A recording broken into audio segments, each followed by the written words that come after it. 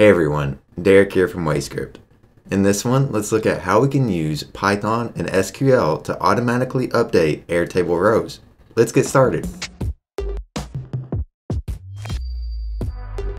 Starting out, we'll go to wayscript.com and we'll click on create a new script. This one will be Airtable automation with Python and SQL example. And then we'll click on create. For the specifics of this example, let's pull data from an SQL database, we'll process it using Python, and then we'll plug it back into an Airtable to save those records. If we want this action to occur daily, we can use a time trigger. We'll go up to Packages and type in time. We'll import and drag this in. Here we get the option to run this daily, by the minute, hour, or week, or month, or more. We also allow you to use a custom advanced, and you can type your own cron syntax into our time trigger. We'll leave it as the day for now. If we want to store these records daily, let's use the datetime module. So we'll import this and drag it below. This will just give us a variable that we can pass to our Airtable later on. We can see this variable here. This is what we'll write to Airtable along with the SQL data that we'll process using Python. Next, we'll click off of this and we'll import SQL. SQL by default is imported, so all we need to do is drag it below our datetime module. We can select our database that we want to work with. In this example, let's use the first matching row, and then we'll edit our code.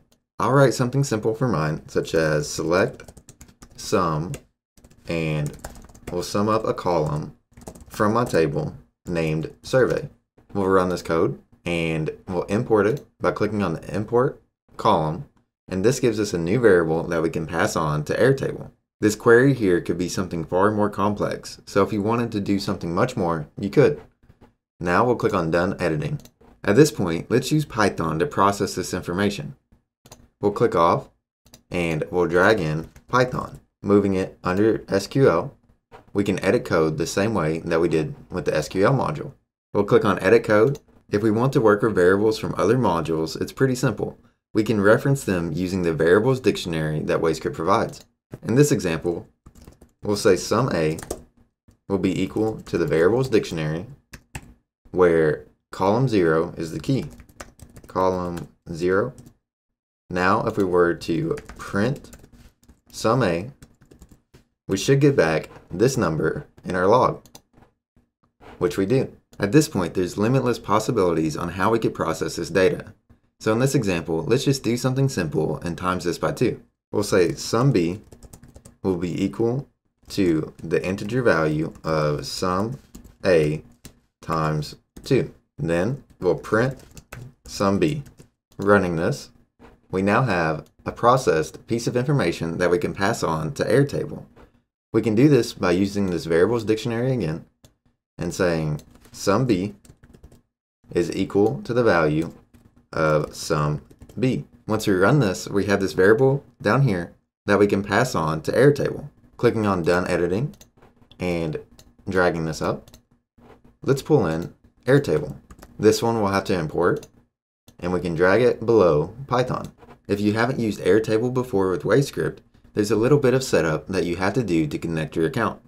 If you need help, I have a video linked in the description below to help you out. But working through this, let's change my API key to my WayScript tutorials key. The table is called information. In this one, let's create a new record. We'll build data.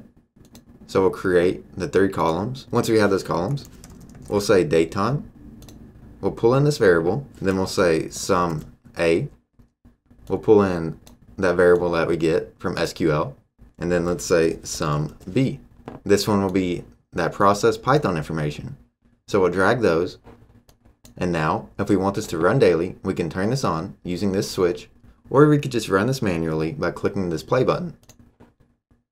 Let's go over to Airtable to make sure that this works. Once we go to Airtable, we see that it worked, writing to our information table the values that we provided in the script. And that's it for this one. I hope it shows you just how powerful WayScript is and how rapidly we can stand up these applications using it. If you have any questions or comments, as always, please let us know and we'll get back to you. Until next time.